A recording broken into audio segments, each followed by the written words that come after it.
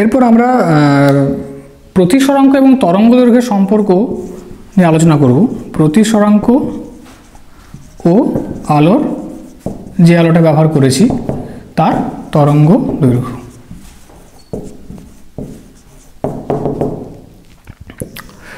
তো আমরা জানি কি যে প্রতিসরাঙ্ক কি হয়, 1 নম্বরের সাপেক্ষে 2 নম্বরের প্রতিসরাঙ্ক কি হয় না v1/v2। 1 নম্বরের বেগ, 1 নম্বরে আলোর বেগ, 1 নম্বর মাধ্যমে আলোর বেগ বাই 2 নম্বর মাধ্যমে আলোর বেগ। আবার আমরা জানি কোন একটি মাধ্যমে আলোর বেগ ওই আলোর যে কম্পাঙ্ক এবং ওই আলোর তরঙ্গ দৈর্ঘ্যের মধ্যে সম্পর্ক রয়েছে। এটা খুব গুরুত্বপূর্ণ সম্পর্ক, এটা মনে রাখতে হবে।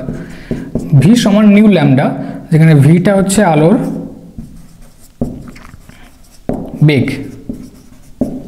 নিউ এটাকে নিউ চিহ্ন বলে গ্রিক লেটার, এটা হচ্ছে আলোর কম্পাঙ্ক। আর ল্যামডা এটাও একটা গ্রিক লেটার, এটাকে বলে আলোর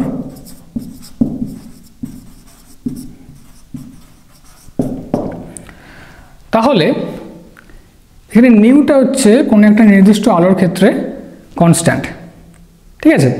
তো কোনো একটা নির্দিষ্ট বর্ণের আলো নিয়ে যদি আমি পরীক্ষাটা করি এবং সেই পরীক্ষাতে যদি আমি 1 নম্বর মাধ্যমের সাপেক্ষে 2 নম্বর মাধ্যমে প্রতিসরাঙ্কের রাশিমালাতে v1/v2 এই সমীকরণটা বসাই, তাহলে আমি এই সমীকরণের সাহায্যে v1 এর জায়গায় লিখতে পারি নিউ ল্যামডা 1 এবং v2 এর জায়গায় লিখতে পারি নিউ ল্যামডা 2।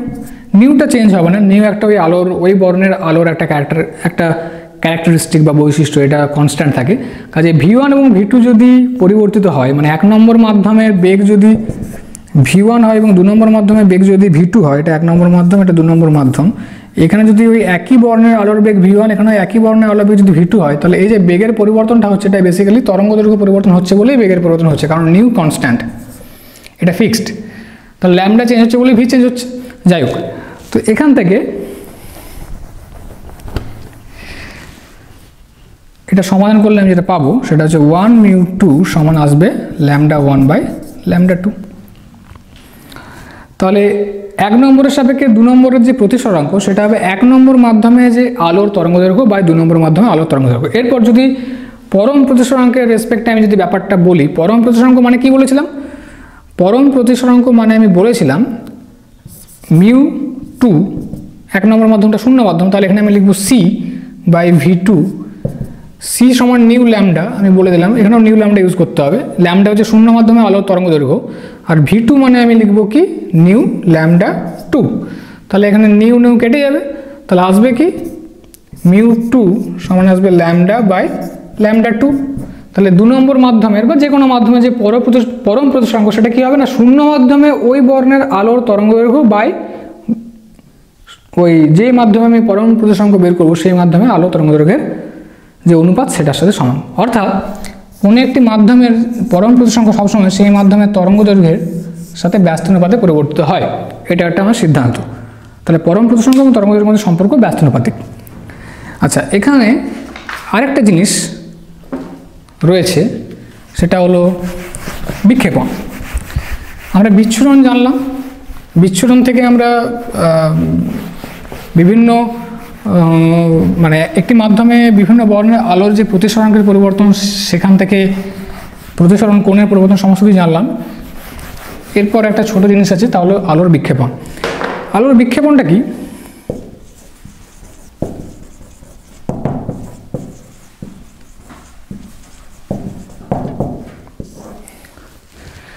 আলো যদি আলোর তরঙ্গদৈর্ঘ্য অপেক্ষা কম ডাইমেনশনের, যদি কোনো ধূলিকণা বা কোনো গ্যাসীয় কণা দ্বারা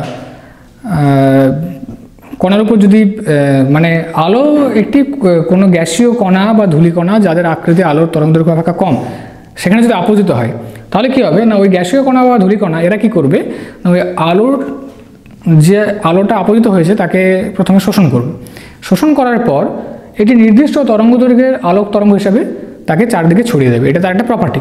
তো এই জন্যে এই ঘটনাটাকে বলা হয় বিক্ষেপণ। অর্থাৎ কোনো ধূলিকণা বা গ্যাসীয় কণা যাদের ডাইমেনশন, যাদের আকার আকৃতি আলোর তরঙ্গদৈর্ঘ্যের তুলনায় কম, ছোট, তাদের দ্বারা আলো প্রথমে শোষিত হয়, যদি আলো ওখানে আপতিত হয় তাহলে শোষিত হয়, এবং পরবর্তী ক্ষেত্রে সেগুলি দ্বারা চারদিকে ছড়িয়ে পড়ে, এবং এই ঘটনাটাকে বলা হয় আলোর বিক্ষেপণ। তো আলোর বিক্ষেপণ সংক্রান্ত যে বিভিন্ন পরীক্ষা করা হয়েছে সেখানে দেখা গেছে যে বর্ণের আলো বিক্ষেপিত হচ্ছে সবচেয়ে বেশি, সেই বর্ণের আলোর বিক্ষেপণের যে ইন্টেন্সিটি অর্থাৎ তীব্রতা, সেটা ল্যামডার সাথে ব্যস্তানুপাতিক। অর্থাৎ মানে এটা একটু বলা ভুল হলো, সঠিক স্টেটমেন্ট হবে মানে যে আলোটা বিক্ষেপিত হচ্ছে সেই বিক্ষিপ্ত আলোর যা তীব্রতা সেটা ওই আলোর তরঙ্গদৈর্ঘ্যের সাথে ব্যস্তানুপাতিক পরিবর্তিত হয়, এবং শুধুমাত্র তরঙ্গদৈর্ঘ্যের সাথে ব্যস্তানুপাতিক নয়, সেটা তরঙ্গদৈর্ঘ্যের চতুর্থ ঘাতের সাথে ব্যস্তানুপাতিক, অর্থাৎ I proportional to 1/λ⁴। মানে যে বর্ণের তরঙ্গদৈর্ঘ্য বেশি সেই বর্ণের বিক্ষেপণের তীব্রতা কম। ল্যামডা যদি বেশি হয় এই ভগ্নাংশটা কমে যাবে, এই ভগ্নাংশ কমে যাওয়া মানে I কমে যাবে। আর ল্যামডা যদি কম হয় অর্থাৎ যে বর্ণের তরঙ্গদৈর্ঘ্য কম সেই বর্ণের বিক্ষেপণটা বেশি হবে, মানে সেই বর্ণের যে আলো বিক্ষিপ্ত হবে সেই বিক্ষিপ্ত আলোর তীব্রতা বেশি হবে। তাহলে আমি জানি যে লাল বর্ণের যে তরঙ্গদৈর্ঘ্য সেটা বেগুনি বর্ণের তুলনায়, বা নীল বর্ণ বলি, নীল বর্ণের তুলনায় বেশি। তাহলে কী হবে না, লাল বর্ণের যা বিক্ষিপ্ত আলোর তীব্রতা সেটা কি লিখবো, সাম কনস্ট্যান্ট, এর প্রপোর্শনাল সাইনটি তুলে যদি আমি একটা ইকুয়েশন আনতে চাই তাহলে আমাকে একটা কনস্ট্যান্ট আনতে হবে, তাহলে কনস্ট্যান্ট বাই λr⁴। এবং আমি যদি ব্লু বর্ণটাকে নিয়ে কাজ করি তাহলে এটাকে আমি সমীকরণটাকে এভাবে লিখতে পারি। তাহলে দেখতে পাচ্ছি যে এই ভগ্নাংশ, এই যে ভগ্নাংশটা, এই ভগ্নাংশে হরের মানটা এই ভগ্নাংশে হরের মানের তুলনায় অনেক বেশি, কারণ ল্যামডা আর বেশি, λr⁴ আরও বেশি, ফলে I আর কি হবে সেটা IB তুলনায় অনেক কমে যাবে, তার ফলে কী হবে না, এই নীল বর্ণ যে বিক্ষিপ্ত হচ্ছে, বিক্ষিপ্ত বর্ণের নীলের মানে বিক্ষিপ্ত আলোর নীল বর্ণের প্রাধান্য বৃদ্ধি পাবে, বিক্ষিপ্ত আলোতে নীল বর্ণের প্রাধান্য বৃদ্ধি পাবে, মানে বিক্ষেপণটা নীল বর্ণের সবচেয়ে বেশি হবে। এর একটা খুব ফিজিক্যাল সিগনিফিকেন্স হচ্ছে যে আমরা যে আকাশ দেখি সেটা নীল বর্ণের হয়। কেন হয়? কারণ বায়ুমণ্ডল, কারণ আকাশে যখন সূর্যালোক যখন আকাশের ভিতর দিয়ে বা মহাকাশ হয়ে পৃথিবীর বায়ুমণ্ডলে প্রবেশ করে তারপরে তো পৃথিবী পৃষ্ঠে আসছে, তো আসার সময় তারা কি করে না, ওই বায়ুমণ্ডলে অবস্থিত বিভিন্ন ধূলিকণা বা গ্যাসীয় কণা দ্বারা বিক্ষিপ্ত হয়, মানে সেখানে আলোর বিক্ষেপণের ঘটনাটা ঘটে। তো আলোর বিক্ষেপণের ঘটনা ঘটার জন্য কি হয় না, সেখানে বিভিন্ন বর্ণের আলো বিক্ষিপ্ত হওয়ার সময় নীল বর্ণের বিক্ষেপণের হারটা সবচেয়ে বেশি হয়, কারণ নীল বর্ণের তরঙ্গদৈর্ঘ্য সবচেয়ে কম। নীল বর্ণের তরঙ্গদৈর্ঘ্য কম হওয়ার জন্য নীল বর্ণের বিক্ষেপণ বেশি হয়, আর নীল বর্ণের বিক্ষেপণ বেশি হওয়ার জন্য সমগ্র আকাশ নীল বর্ণ ধারণ করে, সেখানে লাল বা অন্যান্য যে তার পাশাপাশি যে আলোগুলো রয়েছে তাদের পাশাপাশি যে বর্ণগুলো রয়েছে তাদের প্রাধান্য অনেক কমে যায়, সেই জন্য আকাশটাকে নীল দেখায়। ব্যাস।